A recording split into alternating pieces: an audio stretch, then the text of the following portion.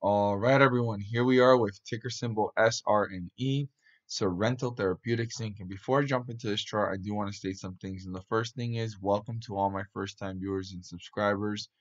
Welcome to my channel, Invest for Tomorrow. Hope you guys find this video helpful and informative and worthwhile. If you guys feel encouraged to subscribe, don't forget to hit the subscribe button, but as well, hit the bell so you guys don't miss a single notification that I post my videos daily so you guys can be up to date and up to par on every single video in these charts and other charts as well. So all my subscribers, I want to say thank you for your support, your recognition to my efforts, as well as your feedback and the way you guys communicate with each other. I really appreciate that.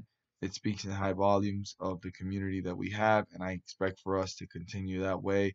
And I expect nothing less from my end to continue to give you guys great and helpful information. So let's jump into this chart. Very bearish run here to the point that it recovered from the bearish run slightly for a day, right? And it bounced back over the 50-day moving average, and quickly the bears have reappeared. And we're going to zoom in here and see what happened yesterday.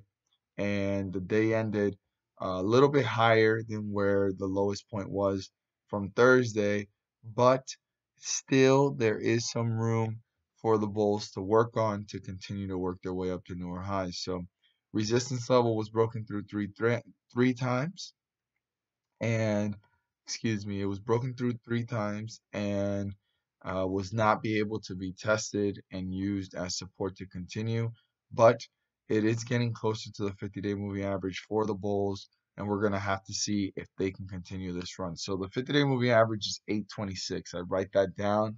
Very important. If that gets crossed, this could be on its way to break the first level of resistance that is important, and that is 831 for the bulls.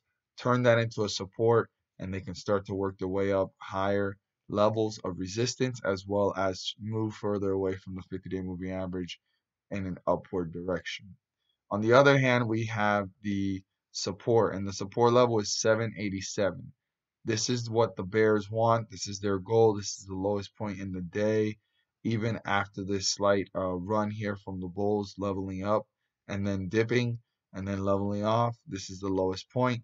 If 787 does get crossed, then we'll go back to the recent support level from the previous video, which is 768, and that's the lowest point here from this bearish run since we saw. So that's very significant.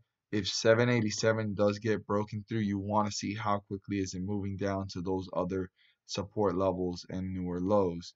But before it gets to 787, I want to also point out another support level more zoomed in and focused, and that's 804. That's the lowest point after this leveling off. If 804 gets crossed, you still have some time to pay close attention to how it behaves between 804 and 787, because the bulls can reappear and bring it back up.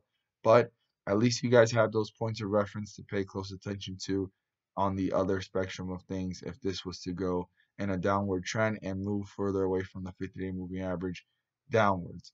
But the main support I can't emphasize enough to pay very close attention to if it gets broken through is 787. We're going to have to see how this one plays out tomorrow on Monday and go from there.